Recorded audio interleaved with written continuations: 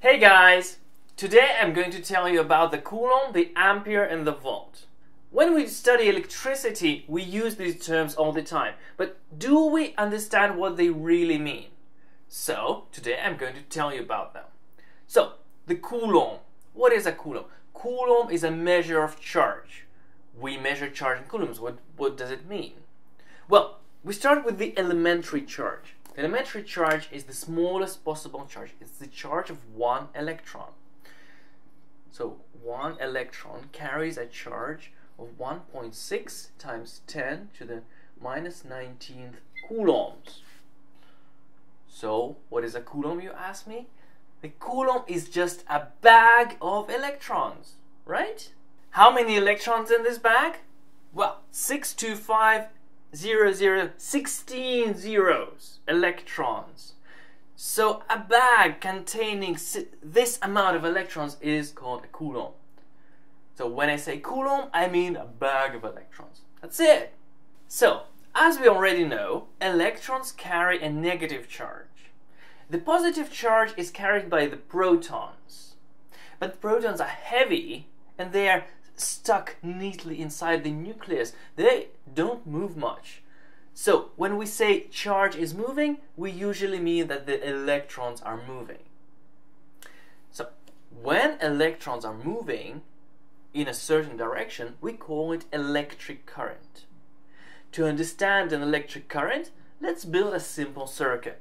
In this simple circuit, the cell gives the electrons energy. Well, when I say electrons, I actually mean bags of electrons. That is a coulomb. So this is a coulomb of electrons. So this cell gives the electrons energy, and the electrons carry this energy to the lamp.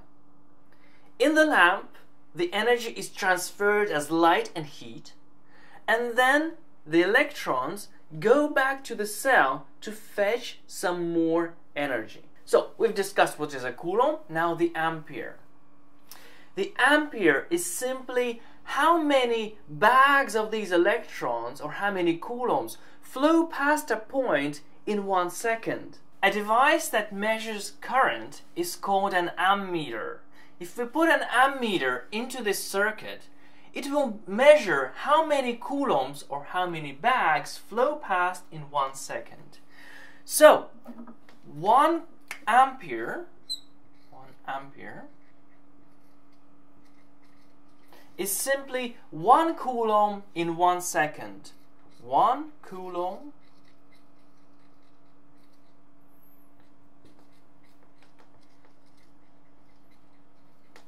If we put it into a formula, it will look like this. I is equal to Q divided by T. Current is equal to charge divided by time. Or ampere is coulomb divided by second. And now the last thing is the volt. Volt is what we measure voltage in. Also potential difference. Sometimes we say EMF. They're very closely connected to each other, almost the same thing. Let's discuss what a volt is.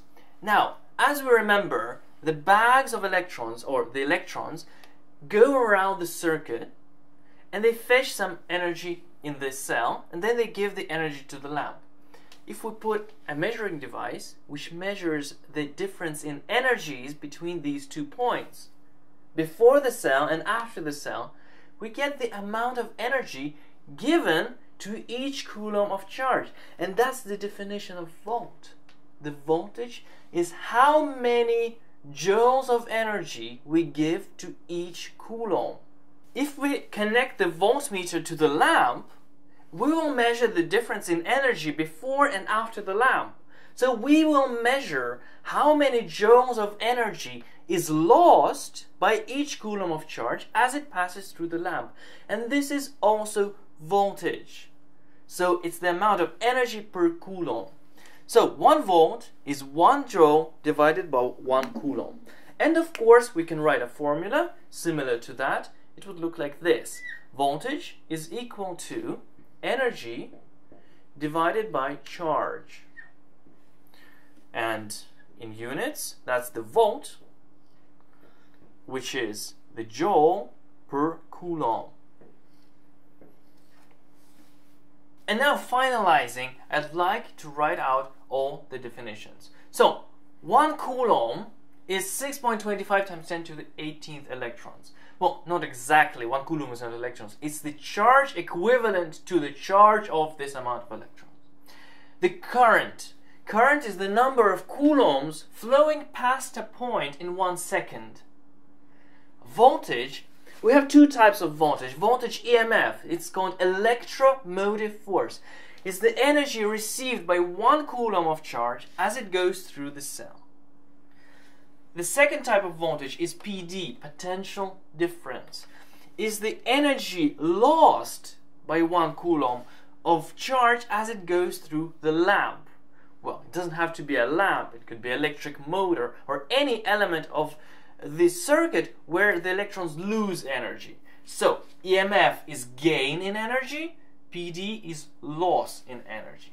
If you want to see my video on Ohm's law, here it is. Thank you, goodbye.